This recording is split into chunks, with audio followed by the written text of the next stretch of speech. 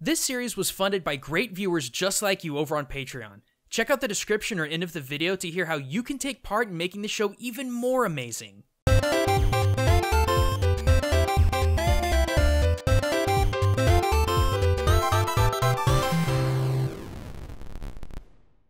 Hey everyone, Gaijin Goombah here, and welcome back to another episode of Witch Ninja, a series that looks at media's most popular shinobi to see which are good and which are bad. And for today's topic, oh man, it was a close call. For the entirety of June, the Patreon votes were neck and neck between Scorpion and Sheik, and yes, Tenno was on there as well, but in the end, it was Nintendo's greatest shinobi that won out. You'd call her that, but is she really? I mean, just to play devil's advocate here, Sheik isn't exactly keeping a low profile. A white mask and white arm wraps? That ain't gonna hide you from much. True, but see, that's the interesting thing about Sheik/Zelda. Without knowing a whole bunch about historical ninja, you'd think her design would actually hamper her ability to stay hidden and reclusive, right? But it's actually quite the contrary in the game world of Hyrule. For example? How about the entire concept of the character? In Ocarina of Time, Zelda went into hiding after Ganondorf took over Hyrule under the guise of the male Sheik, hiding her identity behind an ancient order of warriors that protected her family for generations, but also hiding her biological gender. Besides hiding her face and hair under wraps, you can actually see her chest bindings in older depictions of Sheik, alluding to the idea that she actually bound her chest to prevent her figure from giving herself away. Even within their Japanese dialogue, Sheik refers to themselves in-game as boku, a masculine pronoun for oneself in Japanese. This is an example of Danto no Jutsu, a technique under the Jinto Jippo category of Tonso Jutsu or Arts of Escape. Similar to the Chi-Ton Jippo, where ninjas use earthly elements to hide, and the Ten-Ton Jippo, which uses natural phenomena like weather, Jin-Ton Jippo techniques utilize living creatures, including people, to hide under just the right circumstances. In the case of the Danton no Jutsu, the technique involves the ninja hiding within a large group of men, from labor sites to drunken parties, or just dressing as an everyday guy to hide in the crowds, which in a sense is what Zelda does in the guise of Sheik. She knew Ganondorf wouldn't rest until he hunted her down, so she hid not only behind a mask, but also a biological gender in order to shift Ganondorf's attention away from her. It didn't really matter if she wore all dark blue or part dark blue or even all white. The concealment Zelda utilized in order to hide herself away was not one of a color, but one of a physical identity, a technique that true ninja were fully capable of and executed. And that ain't the only one. Despite seeing Sheik in only cutscenes in this game, she exhibits even more traditional ninja traits, like her nearly all midnight blue attire. I mean, yeah, the white could definitely get in the way for sure, but Sheik is about 75% dark blue. And as we always say, real ninja wear blue. Due to the simple fact that black contrasts against the night sky while blue melds with it. But it's not just clothes that make the ninja in Sheik's case. We see them constantly utilizing true-life ninja techniques in-game like the Tanuki Gakure no Jutsu. Named after the Tanuki, one of the only canids able to climb trees, the Tanuki Gakure no Jutsu follows its namesake by focusing on the simple advantage of height when dealing with people. Humans typically don't look up more than at a 45-degree angle, which makes for a great hiding spot for most ninja. And Sheik is no exception, utilizing height to hide from Link not once, but several times throughout the game. Then you got the one item in Hyrule that any real-life ninja would have given an arm and a leg for, Deku Nuts. In-game, these clamshell nuts will stun enemies for a few seconds on impact, perfect for escaping or getting a free hit. But Link wasn't the only one to use them. Not only Sheik, but also Impa used these shells as a quick escape from Link, which makes you wonder how Link hasn't gone blind after getting flashbanged a dozen times. But regardless, this is yet another simple connection to real-life ninja in the form of their Metsubushi, or literally eye closer bombs. A nasty mix of dirt, pepper, sand, and iron powder funneled into dry eggshells and sealed with paper. And yes, they were as difficult to make as it sounds, usually requiring days of preparation to make. Grinding powder, carefully hollowing out eggshells without breaking them. But these little bombs were invaluable for blinding and distracting enemies so a ninja could make the kill or escape. Or you could just live in Hyrule where Metsubushi bombs literally grow on trees. But Ocarina of Time isn't the only game where we see fundamental ninja traits with Sheik. Super Smash Bros. Of all things actually defines her shinobi relations even more. Her neutral B, the Needle Storm, is far too reminiscent of Bow Shuriken.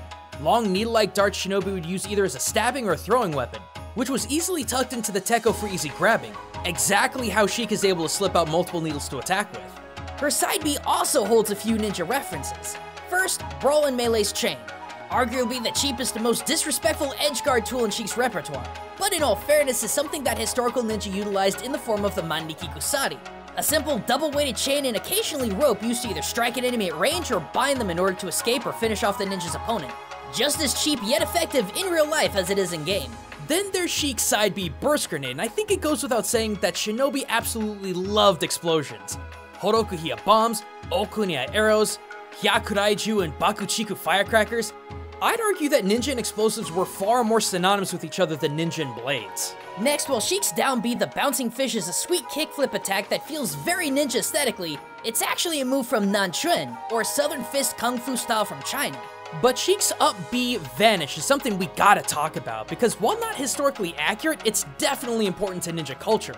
Sheik's Vanish has her dropping an explosive and seemingly teleporting about 8 feet into the air and then free falling. This technique is known as a Shushin no Jutsu, or Blink of the Eye technique. A visual trick that has the enemy thinking that the ninja actually teleported a short distance away. Now, I know a lot of you may have heard about this jutsu through Naruto, but this technique was already made into a ninja classic trope as early as 1966 in the movie Watari Ninja Boy. A story about a boy naturally gifted in the ninja arts who leads a revolt against the evil leaders of the Yiga. And even just within the trailer alone, we see Watari pulling off this jutsu half a dozen times. But hey, just because it's not documented doesn't mean it's not possible. Alright, I mean sure, no one has the ability to teleport, but a well-placed explosion of sound and smoke combined with quick movement could make an unaware enemy think the ninja was able to move a great distance. Besides, she drops a bomb on the ground and then moves, so who's to say she's not utilizing the same technique real ninja did so long ago? Well, true. In fact, we see her using the same technique again in Hyrule Warriors during her outro. A few strums of her harp and then BAM! Torinoko smoke bomb and she's gone. And that's not the only legit ninja thing we see her use in Hyrule Warriors. Get a load of this. She's actually using kunai correctly. Right? I will never in my life understand how something like this could be aerodynamic enough to be thrown straight. Bolshuriken? Sure. But kunai? These were primarily digging tools used to get under fences or cut through walls. And yes, made for a superb melee weapon given their sharpened edges and small size. And thankfully, in the majority of her attacks, Sheik dual wields her kunai with great efficiency. Wait, what about her core combo that has her throwing her kunai? Well, to be fair, it's not like it was impossible to do some damage throwing these things. I mean, you can throw a dagger, essentially what these things are, and hit your mark, but it's far less effective at range than it would be as a melee weapon. An all-edged weapon like a shuriken would be a far better choice, and true to form, Sheik uses her kunai more for melee than for range. But what about her combos? At different points in her chain combo, dropping a heavy attack will initiate a different elemental attack based on what Ocarina of Time song she plays. Serenade of Water, Bolero of Fire, Song of Storms, Nocturne of Shadow, and so on. Seems pretty unique to this game. Well, here's the thing. Remember at the very beginning of the video when I talked about the Jinton Jippo, Chiton Jippo, and Tenton Jippo? Technically speaking, all of these combo enders could fall under the categories of these three families of jutsus. Just as Sheik utilizes different elements in her harp, so too did ninja utilize elements to their advantage. Now, most of Sheik's abilities fall under the Chiton Jippo, which utilize the Goton, or the 5 core elements of fire, water, earth, wood, and metal. The Serenade of Water, which protects Sheik with a water shield, is not so unlike the Suito no Jutsu that has the ninja hiding in a body of water to protect themselves from enemies. How about the Bolero of Fire's Rune Explosion? Well, very similar to a ninja's use of a Kato no Jutsu like an explosive Umebi Mine. And if you want to get even more technical, Sheik's kunai could be classified as a Kinto no Jutsu, or technique that takes advantage of metallic tools. And the spirit-focused finisher, Saria's Song, which summons half a dozen trees, could easily fall under a Mokoto no Jutsu, shinobi techniques that involve trees. All 5 elements covered. Well, what about the Song of Storms, Nocturne of Shadow, and Prelude of Light? Those fall under the Tendon Jippo, loosely meaning techniques of the heavens, but more specifically the use of weather. The Song of Storms, for example, could be boiled down into both a Denton and Daiton no Jutsu. The Denton no Jutsu as a technique was the utilization of static electricity to shock and distract enemies, while the Daiton no Jutsu utilized the loud and surprising clashes of thunder which startled guards and allowed the ninja to move in conjunction with a thunderclap. And both of these two we see in the Song of Storms ability, not only to jolt and disorient Sheik's enemies, but also move past them. The Nocturne of Shadow, on the other hand, could be a shadow to techniques like the Geto no Jutsu, or Moon Technique, wherein a ninja would make their move as soon as the moon was blocked by the clouds and darkness would mask their movement. And on the flip side, the Prelude of Light might also be a shadow to another Tenton Jippo art, the Hito no Jutsu, or Sun Technique. A pretty simple trick where the ninja would have the sun at their back to blind their enemies as they made their escape.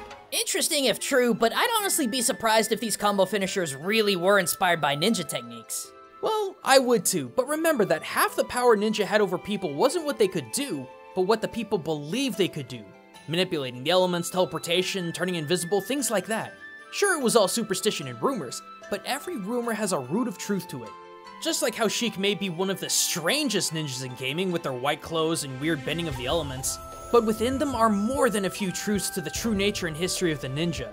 How they fought, how they hid, and how they used the elements around them to get the upper hand.